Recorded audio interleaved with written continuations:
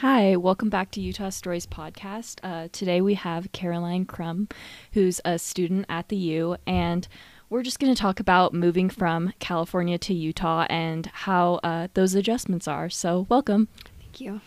Yeah, so do you want to talk a little bit about the changes from moving from California to Utah, how they've been for you?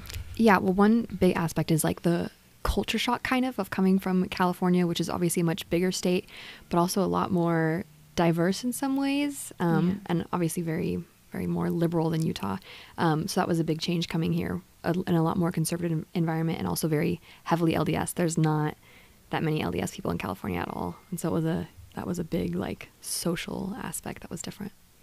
Yeah, totally. And yeah, I guess you just talked a little bit about it, but like the cultural differences between California and Utah that you've noticed? Yeah, really heavily on like the difference with like the Mormonism, because in Utah, it's such a big aspect of the government. I don't know the numbers, but I think it's like 80 or like 90% of the Utah government is LDS, right? In California, it's probably like 1%, like if that. Like Utah has weird liquor laws and stuff too. So like that's one thing that just is weird. Salt Lake's really nice because Salt Lake's pretty similar to California, right? Like big city, lots of green spaces, super big community. But overall, Utah as a state is a lot different. Yeah. And we talked on the phone like a couple of weeks ago, and you were talking about just like some of the criticism that you received, and you told me some pretty crazy stories. So I don't know if you want to elaborate on that. Oh, yeah. Well, there's been two main crazy ones. One is I took an Uber from the airport to my apartment, and I try to like make conversations with my Uber driver, right, just to like ease the awkwardness. And he was like, "Oh, you're from California, like, you know we hate those guys, right?" And I was like, "Oh yeah, I know." And he like went on and on about how much everyone in Utah hates Californians, and it was just so uncomfortable. I was like, I wouldn't be surprised if he like killed me. We're like, no more Californians. And then I was driving home to California, and I have a California license plate because that's where my car's registered, because that's where I'm from. And I have all these stickers on the back of my car from like where I've taken it in California, like San Francisco, Santa Cruz. And so I was pumping up at a gas station, kind of outside of Wendover, like on the drive to the Salt Flats.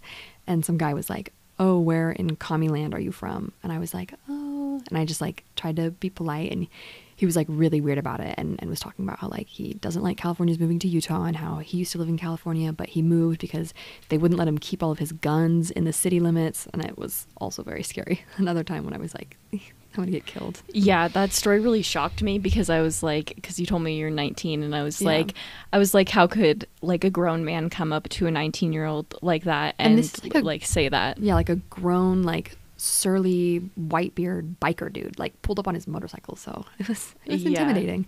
Yeah, so I guess just keep in mind when you're talking to Californians that we do understand like why it might feel like a lot of us are moving to your state, but at the same time, like maybe keep in mind that some of us are younger, maybe going to college or just moving here, and we're not really trying to take away like your real estate or anything like that, and that you are talking to a young person, and that saying something to like that can definitely be kind of alarming. So yeah. Definitely. I think unsolicited advice is rarely welcome, especially when it's about where I live. So yeah, totally. Well, thank you so much for coming on. Of course. And I think that about wraps it up. Thank you, guys.